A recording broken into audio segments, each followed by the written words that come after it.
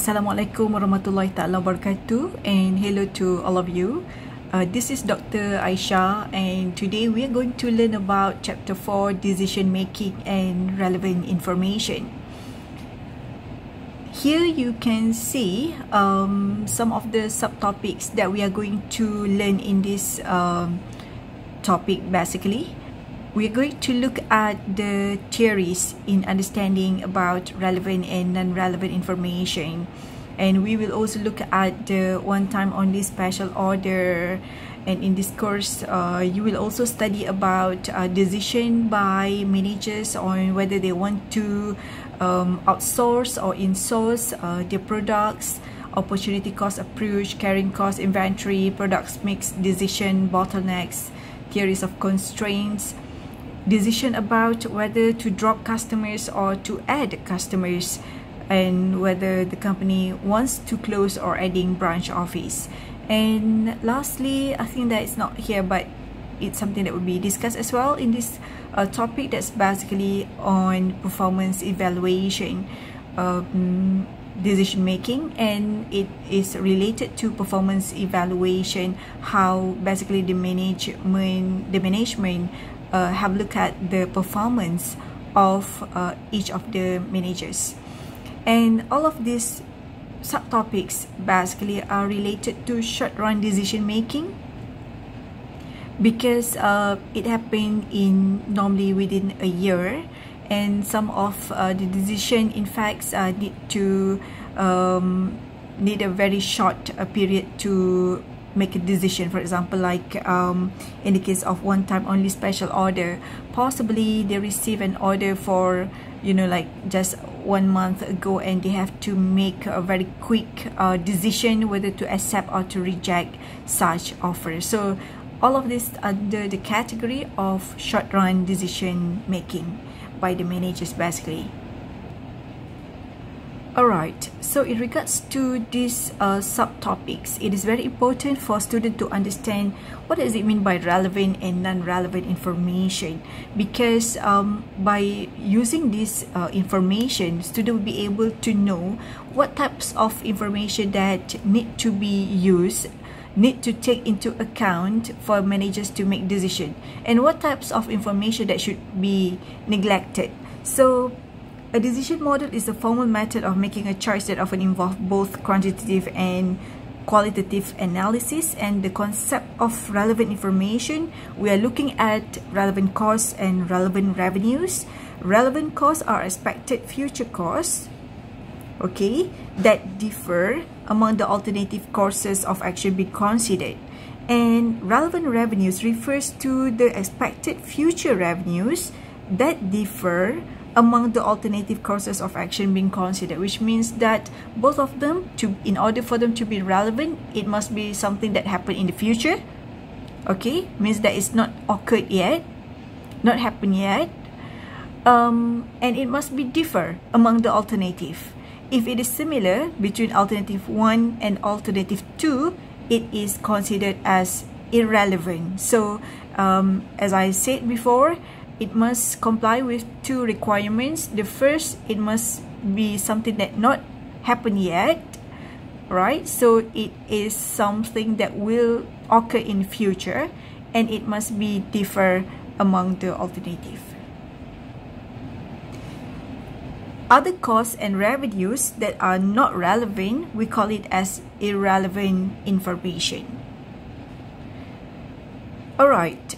Other than that, the concept of cost that you need to understand in this topic is basically related to the opportunity cost, where it's basically the contribution to operating income that is foregone by not using a limited resource in its next best alternative use.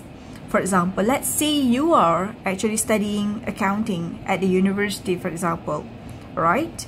So this includes, there are several costs that you need to pay, which includes tuition fees, food, hostel, etc., and all of these are considered as relevant costs. However, at the same time, you will occur what we call here as opportunity costs, that is income sacrificed by not working. Okay, so income sacrificed by not working, here we consider this as an opportunity cost for you, given that you choose to study accounting at the university. So this is the cost that you have to pay, and at the same time you suffer the other cost, that is the income that you might receive if you are working. Okay, so this is what we classify this as an opportunity cost. Other concept of cost includes sunk costs. Okay, sunk cost is actually a past cost or historical cost. Alright, and sunk costs are never relevant. It's not relevant. Alright, because what? Because it's already occurred and cannot be changed, and whatever action that we take in future, still we cannot change the sunk cost. So this is sunk cost is actually irrelevant cost. Okay, it is irrelevant cost. Alright, it's not a part of relevant because it is something that already occurred in the past. Okay, other concept of relevant information that students need to know is basically related to quantitative factors and qualitative factors. Quantitative factors are basically outcomes that can be measured in financial terms. It can be measured in a monetary terms, but the qualitative factors are the outcomes that cannot be measured in the financial terms. For example, like it is employee morale, for example. This is something that we cannot measure. The discipline, the motivation of the employee, for example. This is also a part of qualitative factors. Other terms that students need to know before we can start with our decision-making process is basically related to incremental cost, which means the additional total cost incurred for an activity. Differential cost, that is the difference in total cost between two alternatives. Incremental revenue, which means the additional total revenue from an activity. Differential revenue, that is the difference in total revenue between two alternatives. Alright. In addition to that, students also need to be aware of this is what they call as two potential problems in relevance cost analysis. Number one is where the managers should avoid incorrect general assumptions such as all variable costs are relevant, all fixed costs are irrelevant. So this is something that is what we call as generalization, because we cannot simply say that all variable costs are relevant. It must relevant. No, it doesn't necessarily like that. Or we cannot say that all fixed costs are irrelevant because they are all similar all years. So this is something that we have to be we have to extra careful, because in certain situation, sometimes, for example, like variable costs can also become irrelevant information. Okay, and sometimes the fixed costs also can be relevant information. So get back to the determination of whether that kind of course is basically relevant or irrelevant. As I said before, first it must be related to the future, it will happen in the future, and second, it must be different. It must be different between two alternatives.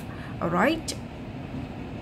Other things that managers should also be extra careful, in the sense that the unique fixed cost can potentially mislead managers in two ways. In the sense that, for example, fixed costs might include irrelevant costs. Okay, fixed unit costs might include irrelevant costs, costs that will not change whether or not the one-time only order is accepted or not. Okay, so this is something that the managers have to think about, as well as if using the same unit fixed cost at different output levels, managers may reach erroneous conclusions, and this is a situation where total fixed cost should be used. In this instance, it means that fixed unit cost might include irrelevant costs, okay, in the sense that costs that will not change. Alright, so the fixed cost is still occur regardless whether the firms accept one-time only order or not. So whether whether we accept or we reject the special order, sometimes the fixed costs still remain the same. All right, so this is what it means by this part. And if using the same unit fixed cost at different output levels, managers may reach erroneous conclusion, or managers may reach a different or wrong conclusion, in the sense that the fixed cost, the unit fixed cost, might be different according to the output level. So as in this case, like if we use total fixed cost, it is much more accurate rather than unit fixed cost, because in the case of we use unit fixed cost at different output level, it might be misleading or might lead to wrong information for the managers. Alright, if we look at this example, the purpose is to determine the relevant revenues and relevant costs for sports style company, whether the company should do reorganization or not. Alright, so in this column, alternative 1, and this is alternative 2. In alternative 1, this is the revenue and cost if the firms do not organize, do not make an reorganization to the schedule for operation. And alternative 2 is where if the company choose to do the reorganization. Okay, so this is basically all the information, and this is the column where we decide whether that kind of information is relevant or irrelevant. Alright, so as in this case, we can see that the revenues for alternative 1 and 2 basically similar, so this information is irrelevant. Direct material is similar for both alternative 1 and alternative 2. This is also irrelevant. Manufacturing labor seems that for alternative 1 it is 640,000 and for alternative 2 480,000, so it is differ between alternative 1 and alternative 2, so it is relevant information. So that's why we classify this as relevant information here. Manufacturing overhead is also similar for alternative 1 and 2, so it is irrelevant. Marketing also irrelevant. However, when it comes to rescheduled costs, we can see that alternative 1 have no rescheduled costs, but for alternative 2 it has 90,000 of the rescheduled costs, so it differs between alternative 1 and 2, so it can be a part of our relevant information, that is relevant cost for us to decide whether we should do reorganization or not. Okay, so the total cost here, alright, and when it comes to the operating income, we can see that the operating income for alternative 1 is 1610000, and for alternative 2 the operating income is 1680000. And as we can see, the difference between here all revenues and costs is 70,000 difference, similar to this column, because basically we just consider the costs that are different, the costs that are differ between alternative 1 and alternative 2. Alright, because the rest of the costs or revenues are basically similar, so that's why we call it as irrelevant information. Okay, if we look at the manufacturing labor cost, if we look at the difference in alternative 1 and alternative 2, in this instance, alternative 1, if we do not do the reorganization, alright, the manufacturing labor is 640,000, and if we organize, the cost for manufacturing labor will be reduced, that is 480,000. Nevertheless, when we do the reschedule cost, okay, when we do the reorganization, then we will occur this reschedule cost that is 90,000. Alright, so if we look at this overall situation, it seems that if we do the reorganization, it seems that it's still profitable for the company. Okay, because in this if we look at the operating income, whether to organize or we should not organize, we can see that the operating income is higher in alternative 2, in the sense that although there is an reschedule cost here of 90,000, all right, nevertheless, we can see that this cost is much lower than this manufacturing labor. So still, if we do the organization, the operating income is still better, it's higher if we reorganize rather than if we not reorganize. And the difference is about 70,000. It's a huge amount. So the company should so recommendation for this company is that the company should basically do the reorganization, because it helps to reduce manufacturing labor costs. And also, if it, as in our calculation, we can see that reschedule costs occur, nevertheless still the operating income is higher in alternative 2 rather than alternative 1. As we can see in this column, okay, for relevant revenues and costs, the total cost for alternative 1 is 640,000, and for alternative 2 the total cost is 570,000. So basically this column 2, if we reorganize, it is the cost it is lower than column 1 where we didn't do the reorganization. Alright, now we look at another example. A company has an inventory of 1300 assorted parts for a line of automobile that has been discontinued, and the cost of inventory is 71,000. The parts can either we remachine at the total additional cost of 27,500 and then sold for 21,500, or option B, we sold as scrap for 6,000. So which one is actually much more profitable? So as in this instance, this 71,000 cost of inventory is actually irrelevant because it already occurred in the past. It is historical cost. So this is something we should not take into account. What we should consider, basically the cost that not yet happened, okay, the cost, the future cost that might need to the future cost that will happen. So this is something that we should only consider. Therefore, if we look at this table, for example, in the case of remachine, the future revenues, in the sense that if we remachines at the total additional cost of 27,500, then will be another future cost, and we can sell that for 31,500. Okay, that is in the case if we remachine. So these are basically future costs as well as future revenues that we consider.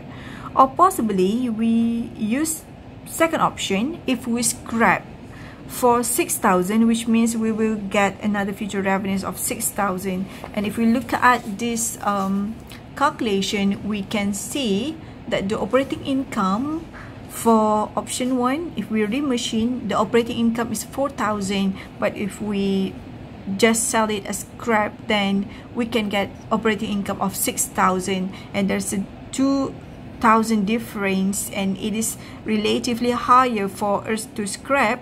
So that's why the company should scrap rather than remachine the inventory. Alright, now we look at another example for us to understand more about relevant and irrelevant information. We are going to read this question together. Razak Computers makes 5,700 units of power banks at a cost of 230 each. Variable cost per unit is 180. Okay, for Razak to make this power bank, the variable cost per unit is 180 and fixed cost per unit is 50. Ahmad Electronics at the same time can offers to supply 5,700 units of power bank for 210.